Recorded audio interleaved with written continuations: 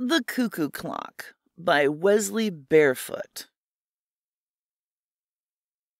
This story appeared in Amazing Stories, March of 1954. Extensive research by Project Gutenberg at Gutenberg.org did not uncover any evidence that the U.S. copyright on this publication was renewed. Death wore the seeming of a battered Chevrolet. The child's scream and the screech of rubber on concrete knifed through 2 seconds of time before snapping, like a celery stalk of sound, into aching silence. The silence of limbo, called into being for the space of a slow heartbeat. Then the thud of running feet, the rising hubbub of many voices. "Give her air! Keep back! Don't try to move her! Somebody call an ambulance! Yeah, and somebody call a cop, too! I couldn't help it." It was the driver of the ramshackle Chevy. "She fell off the curb right in front of me. Honest to God, it wasn't my fault." "Got to report these things right away," said the gray-haired man beside him. "No cause to worry if you ain't to blame." "Probably no brakes," said a heavily accented voice, and another spoke as if on cue. "Probably no insurance either." "Let me through! Oh, please!" The woman's voice was on the edge of hysteria. She came through the crowd like an automaton, not seeing the people she shoved and elbowed aside. "D-O-A," said the woman heavily. Her face was no longer twisted with shock, and she was almost pretty again. "D-O-A. Dead on arrival, it means. Oh, Jim, I never knew they said that." Suddenly there were tears in her blue eyes. There had been many tears now. "Take it easy, Jean, honey." Jim Blair hoisted his lank 6 feet out of the old rocker and crossed the room, running a nervous hand through his cornshuck hair. "She's only 30, he thought, and I'm 3 years older. That's awfully young to have bred 3 kids and lost them." He took her in his arms. "I know how tough it is. It's bad enough for me and probably worse for you. But at least we're sure they'll never be bomb fodder. And we still have Joanna." She twisted away from him, her voice suddenly bitter. "Don't give me that Pollyanna stuff, Jim. Goody-goody, only a broken leg. It might have been your back. There's no use trying to whitewash it. Our kids, our own kids, all gone. Dead." She began to sob. "I wish I were too." Jean, I don't care. I mean it.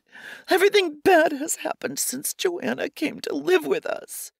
"Darling, you can't blame the child for a series of accidents." "I know." She raised her tear-stained face. "But after all, Michael drowned, then Steve falling off the water tower. Now it's Marion." Her fingers gripped his arm tightly. "Jim, each of them was playing alone with Joanna when it happened." "Accidents, just accidents," he said. It wasn't like Jean, this talk. Almost, his mind shied away from the word and circled back. Almost paranoid. But Jean was stable, rational, always had been. Still, maybe a little chat with Dr. Holland would be a good idea. Breakdowns do happen. They both turned at the slamming of the screen door. Then came the patter of childish feet on the kitchen linoleum, and Joanna burst into the room. "Mommy, I want to play with Marion. Why can't I play with Marion?" Jean put her arm around the girl's thin shoulder. "Darling, you won't be able to play with Marion for quite a while. You mustn't worry about it now." "Mommy, she looked just like she was asleep. Then they came and took her away." Her lips trembled. "I'm frightened, Mommy." Jim looked down at the dark eyes, misted now, the straight brown hair and the little snub nose with its dusting of freckles. "She's all we have left, poor kid, and not even ours, really. Helen's baby." He looked up as the battered cuckoo clock on the mantel clicked warningly. Time for little girls to be in bed, Joanna. Run along now like a good girl and get washed. Even as he spoke, the miniature doors flew open and the caricature of a bird popped out, shrilly announcing the hour. It cuckooed 8 times, then bounced back inside. Joanna watched entranced. "Bedtime, darling," said Jean gently. "School tomorrow, remember? And don't forget to brush your teeth." "I won't. Good night, Mommy. Good night, Daddy." She turned up her face to be kissed, smiled at them, and was gone. They listened to her footsteps on the stairs. "Jim, I'm sorry about the things I said." Jean's voice was hesitant, a little ashamed. "It is hard, though. You know it is. Jim, aren't you listening? After all, you don't have to watch the clock now." Her smile was as labored as the joke. He smiled back. "I think I'll take a walk, honey. Some fresh air would do me good." "Jim, don't go. I'd rather not be alone just now."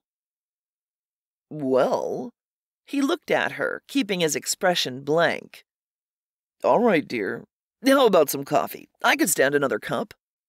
And he thought, tomorrow I'll go. I'll talk to Dr. Holland tomorrow. "Let me get this straight, Jim." Holland's pudgy face was sober, his eyes serious. "You started out by thinking Jean was showing paranoid tendencies, and offhand I'm inclined to agree with you.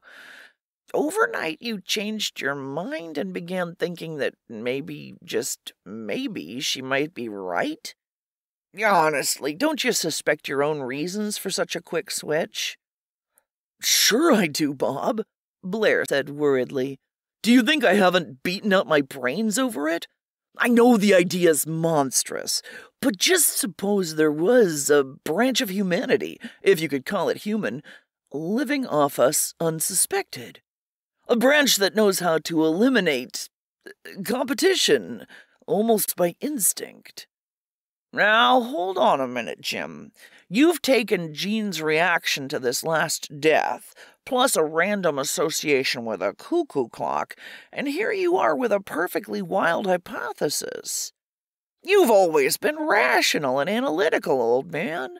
Surely you can realize that a perfectly normal urge to rationalize Jean's conclusions is making you concur with them against your better judgment." "Bob, I'm not through, Jim. Just consider how fantastic the whole idea is.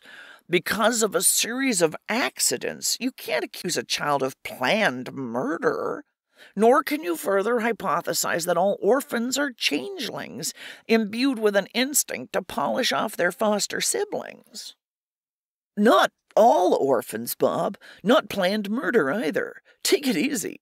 Just some of them. A few of them. Different. Growing up. Placing their young with well-to-do families somehow, and then dropping unobtrusively out of the picture. And the young growing up, and always the natural children dying off in one way or another. The changeling inherits, and the process is repeated step by step. Can you say it's impossible? Do you know it's impossible?" "I wouldn't say impossible, Jim, but I would say that your thesis has a remarkably low index of probability. Why don't others suspect besides you?" Jim spread his hands hopelessly. "I don't know. Maybe they do. Maybe these creatures, if they do exist, have some means of protection we don't know about." "You need more than maybes, Jim. What about Joanna Simmons' mother? According to your theories, she should have been well off. Was she?" "No, she wasn't," Jim admitted reluctantly. "She came here and took a job with my outfit, said she was divorced and had lived in New York. Then she quit to take a position in California, and we agreed to board Joanna until she got settled. Warrenburg was the town. She was killed there quite horribly in a terrible auto accident." "Have you any reason for suspecting skullduggery? Honestly, Jim? Or for labeling her one of your human, cuckoos?" Only my hunch. We had a newspaper clipping and a letter from the coroner. We even sent the money for her funeral, but those things could be faked, Bob. Give me some evidence that they were faked, and I'll be happy to reinspect your views. Holland levered his avoirdupois out of his chair. In the meantime, relax. Take a trip if you can. Try not to worry. Jim grinned humorlessly. Mustn't let myself get excited, eh? Okay, Bob. But if I get hold of any evidence that I think you might accept, I'll be back. The last laugh and all that. Pending developments, you take it easy, too. Don't let yourself get overworked. Stay out of the sun. So long now. So long, Jim. It was cool in the Warrenburg City Hall, though outside the streets were sizzling. "Sorry, Mr. Blair," said the stout, motherly woman with the horn-rimmed glasses. "We've no record of a Helen Simmons. Nothing whatever." She closed the file with resolute finality. Jim stared at her. "Are you sure? There must be something. Mightn't there be a special file for accident cases? She was here in Warrenburg. She died here." The woman thinned her lips, shook her head. "If we had any information, it'd be right where I looked. There isn't a thing. Have you tried her last address? Maybe they could tell you something. We can't." "I'll try that next. Thanks a lot." "Sorry we couldn't help you." He went out slowly. 872 Maple was a rambling frame house dozing on a wide, flower-bordered lot. There was nothing sleepy about the diminutive woman who opened the door to Jim's knock. Snapping black eyes peered at him from a maze of wrinkles. A veined hand moved swiftly to smooth down the white hair that framed her face. "Looking for someone, young man?" "Just information, Mrs. Collins, and it's Miss. Don't give out information about guests. You a bill collector?" "No, Miss Collins. As a matter of fact, I'm trying to check up on an old friend I lost track of. Helen Simmons? She lived at this address for a while." "Sure did. Well, come on in. Mind you, I don't usually do this, Mr. Blair." Without any fanfare, a bill changed hands.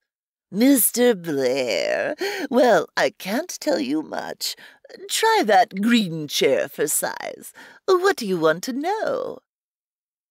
Jim studied the toe of his right shoe. His eyes were veiled. "I heard she was hurt and hard up, and I was worried. My wife and I were friends of hers back east." "Hurt? Hard up? Huh! Not likely. Spending all her time driving that English car around. Taking trips. I'm not saying she didn't mind her manners, though." "Did she have any close friends?" "She was chummy with Edith Walton, the girl that works for Doc Mendel. He's county coroner in his spare time. No men. Didn't fool around at all. I'd have known." Behind Jim's stony eyes, the pattern took clearer form, as if a mosaic approached completion. A mosaic of carefully planned events that totaled horror. He shivered as the outlines of his hunch filled in. Helen? What creatures were these? Helen, not dead, not poor. Carefully planting ostensible proof of her death and going on to a new role, a new life, in London or Paris or Rome, a free, untrammeled life. And her child, if child was the word, in his home, repeating the pattern, eliminating competition as her mother undoubtedly had done. The competition, his and Jean's children. Changeling. No, not that. Incubus. He shivered again. "Rabbits on your grave, Mr. Blair?" He looked up slowly. "Sorry. I was just wondering, did Miss Simmons have a job while she was here?" "No, she didn't.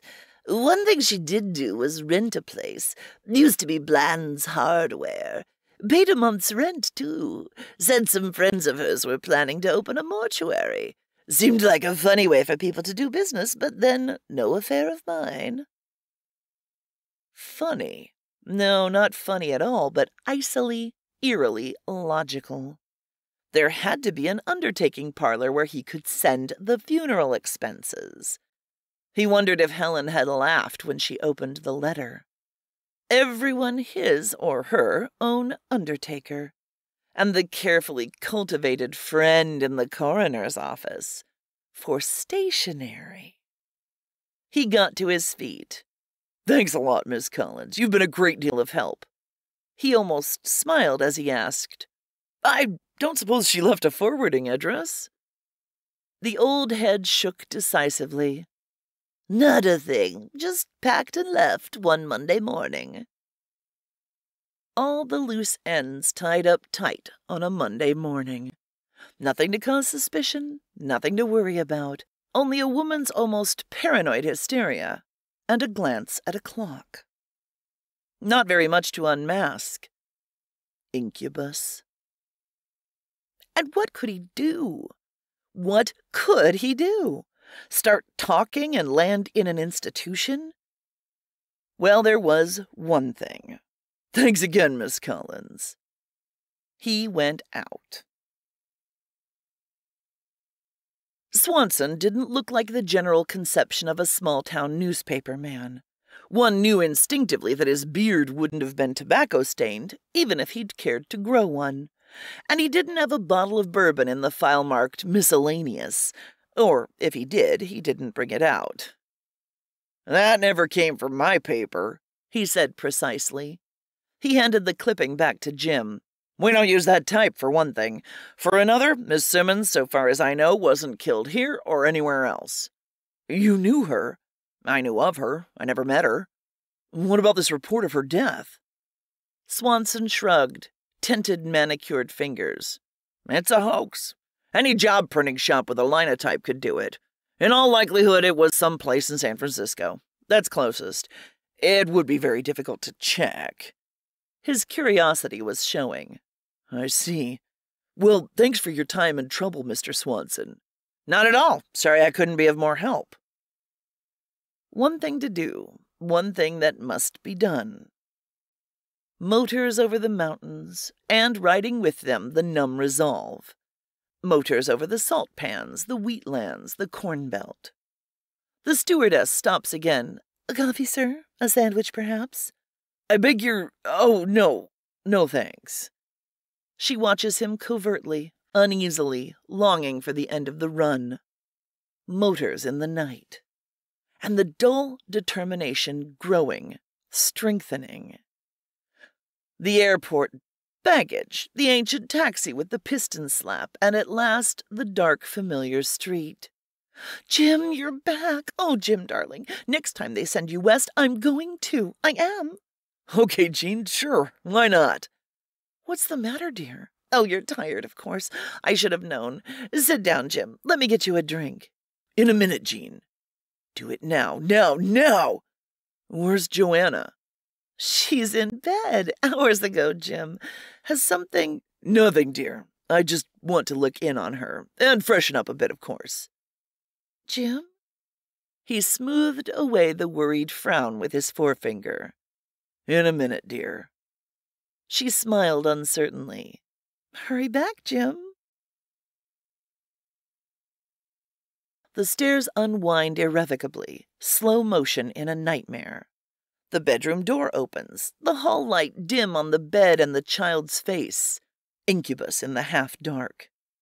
For a moment, Jim remembered wondering, somewhere, sometime, what strange powers of protection might be implicit in such a creature. As the thought came into his mind, Joanna stirred. She opened her eyes and looked at him. He took one step toward the bed. The little girl eyes, over their dusting of freckles, slitted. Then they opened wide, became two glowing golden lakes that grew and grew. There was the feeling of a great soundless explosion in his mind, Waves of cool burning in his brain, churning and bubbling in every unknown corner, every cranny. Here and there a cell or a group of cells blanked out, the complex molecules reverting, becoming new again, ready for fresh punch marks. Synapses shorted with soundless cold fire and waited in timeless stasis for rechanneling. The waves frothed, became ripples, were gone. He stood unmoving. What was it he was supposed to do? Let's see.